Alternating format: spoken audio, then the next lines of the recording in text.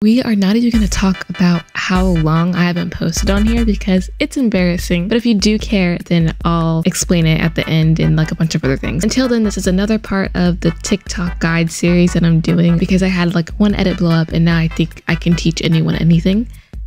Even though I literally struggle to.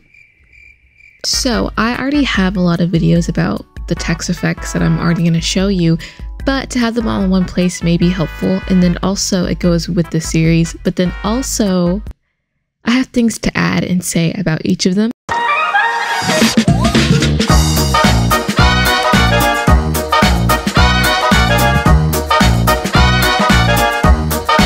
So there's two that I'm going to show you. This is called smaller turbulent text effects and then the bigger turbulent text effect. The smaller, I don't really like using this version. It just looks really laggy and I guess that's the point, but it just doesn't look good to me. I'll use it sometimes, but not all the time. This version, it's a bit bigger, it's a bit different. I'll use this one more than the first one, but all in all, I really don't like to use turbulent text effects just because I don't really know. I only use it because I think I should use it, and you should never do that. Use it because you want to, not because you think you should. Anyways, for this version, which is the smaller turbulent, so you're gonna look up turbulent displace and then add it to your text. Somebody asked me how to do that. There's people who are just now starting to edit, and sometimes I act like I started editing like a day ago, so I get it. To do that, you could double click or you can just drag it to whatever you're placing it on. In this case, it's the text. So for the amount, you're gonna do 12. For the size, you're gonna do 12 as well. Then you're gonna click the arrow and hold Option for Mac, and it's Alt for Windows. And while you're holding that key down, push the stopwatch. I'm explaining it slowly because in my other video, people were like, why isn't it moving? Probably because you missed this step and it's literally the most important step. When you get to this section, type in time star. I really don't know what it's actually called, so I just say star. So time star 7 to 10, which means you can do between the numbers 7 and 10. You can do 8, you can do 9, you can do 10.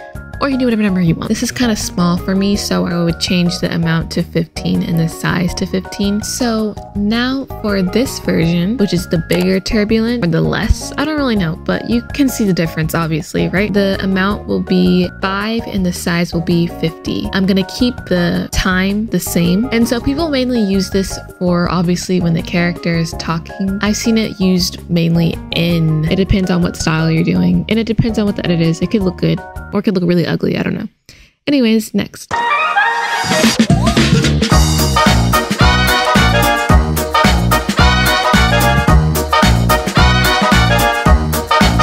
Wave warp text. This is the one I use all the time and I love it. I will never stop using this. I've used it on these types of edits, which you can look at them on my TikTok if you want. So look up wave warp and then add it to your text or whatever. The only thing we're touching is this section and you're going to make it from 40 to 600. Then you're going to go to the wave speed and I like to make it really slow. To make it really fast, it looks like a 2018 edit in my opinion. So I make it about 0.2 to 0.3 and that's really it. It's like super slow.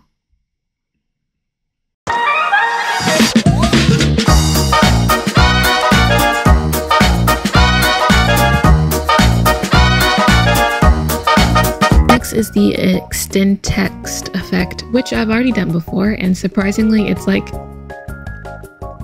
really viewed on my channel, but we're gonna go through it again. So for what I'm about to do, I usually push the U key on the keyboard, but to make it simple, I'm just gonna do the arrow because I don't know if it's like universal for some of the keys between Mac and Windows. I click the arrow and then I'm gonna click animate. From this section, I do tracking. So you're gonna make a keyframe, and to do that, you click the stopwatch. Go to the end of your text and make it whatever you want. I like to do 9 because I don't like it to be too extended, then it looks just really weird.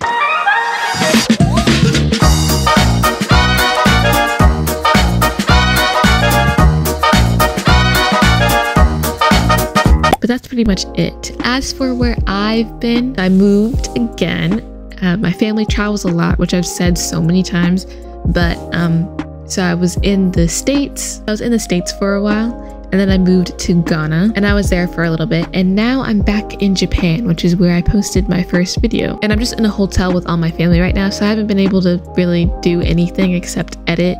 I haven't been able to like film and stuff, because why would I film in front of my family? It's not even filming, it's just recording, but it's still like kind of embarrassing in front of people. But I've been posting all over TikTok, and surprisingly, my account has been doing really well. I love posting on TikTok. Everybody's so supportive on there, and I love giving like my opinions. It's weird because a lot of OG editors complain about TikTok and TikTok's editing community, and it's like the jealousy is so loud. I've been editing for a long time. I would be considered an OG editor if I was relevant. I swear to you, every like OG editor posts on TikTok. Like it's really weird. Like everybody will complain about how things move to TikTok, and yet they'll still post on TikTok. I really don't think it's a big deal about like what people edit and how they edit. Everybody's just editing. And I feel like the TikTok editing community has been really cool. I've always felt disconnected from Instagram editing. I feel like everything on Instagram is more of, I don't really know what's going on Instagram. Usually I'll talk about the stuff when I do a watch me edit, but since I've been just away for so long, I've had so much to say, and I have like zero mutuals, I swear. Also, thank you for a lot of the support on my channel.